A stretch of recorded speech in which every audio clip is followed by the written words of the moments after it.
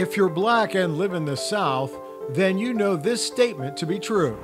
All good things for black people in the South started on a bus. In December 1955, a young black woman, a seamstress named Rosa Parks, refused to give up her seat on a Montgomery, Alabama bus in favor of a white man. Her actions soon led to boycotts and eventually to anti-segregation laws being passed. Parks' courage that day helped pave the way for other heroic acts, including here in Jacksonville. Several local African-American men were secretly being trained to finally move from the back of the bus into the driver's seat. It was only a few steps, but the journey was long and difficult. Amos Ely was one of the first to take on the challenge. So you hear people talking about, what did they do to you on the bus? I said, I got called the same thing on the bus that I got called off the bus.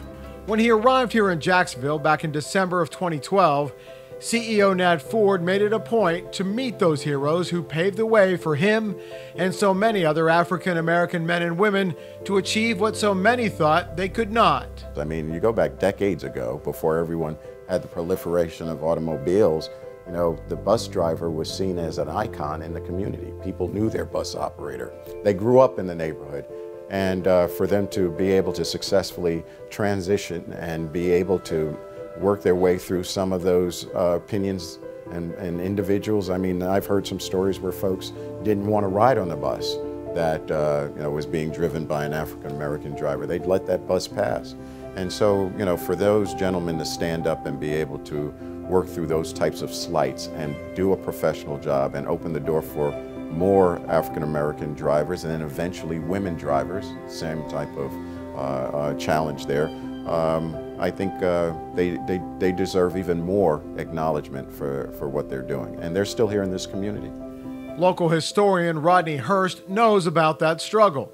He was on the front lines for many of the battles against segregation and understands the significance of what was achieved. I've seen the evolution of transportation in Jacksonville from not having black bus drivers to having a black head of JTA and everything in between.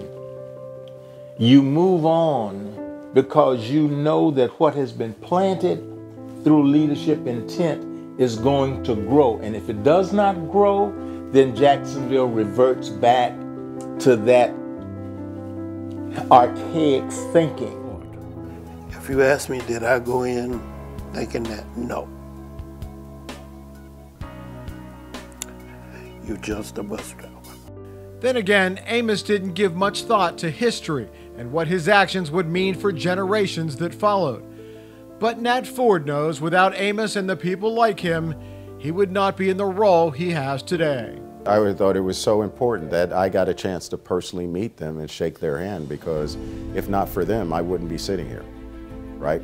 And if we talk about the challenge of sitting in this corner office or sitting in this office, imagine the challenges that those gentlemen went through in terms of being the first.